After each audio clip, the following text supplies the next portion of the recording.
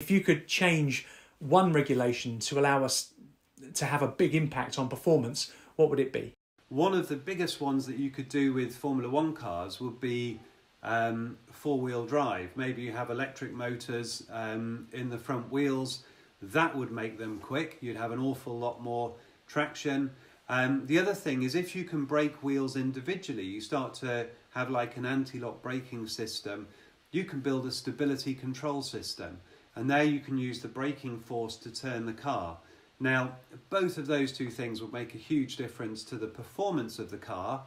They're very interesting exercises for engineers. We love something new to get our teeth stuck into, but the problem is they probably wouldn't improve the show. And I think in terms of watching the drivers in the car now, it's great to see them working without traction control. They're able to slide the car a bit more. They make mistakes. The electronics are having much less impact these days than they would have done 20 years ago, even 25 years ago.